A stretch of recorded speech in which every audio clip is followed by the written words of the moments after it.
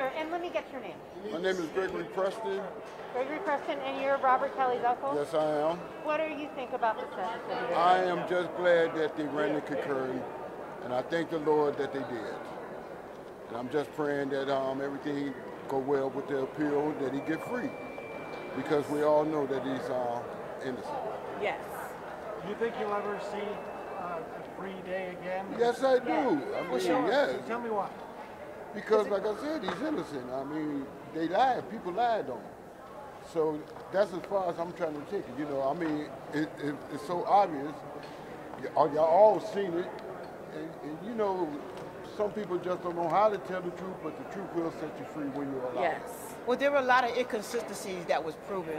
And because of the fact that we have been around some of the people at the same time, where they say that they were afraid or they were being charges that they felt, and no fooding, no eating, that is not true. Lying. They were able to go get their hair done, get their nails done, drive, go to the movies. We double dated at no time whatsoever. I mean, I'm this close to some of the victims who claim to be victims. Never once did they say to me, Need help. I need help. Yes. And how are you related to? This is my husband, and my husband is his uncle.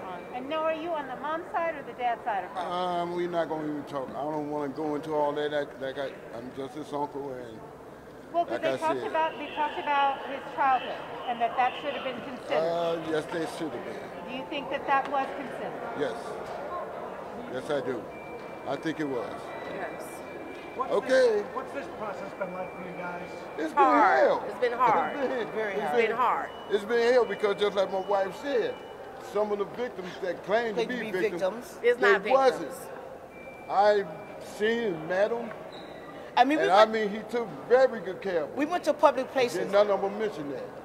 where there were a lot of people around. But I'm sorry, I'm hungry and I've been up.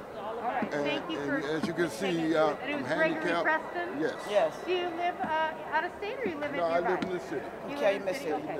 Thank you, Mr. Preston. Thank you. Thank you for coming forward. How do I spell your name? Anna Marie, ANNA, MARIE,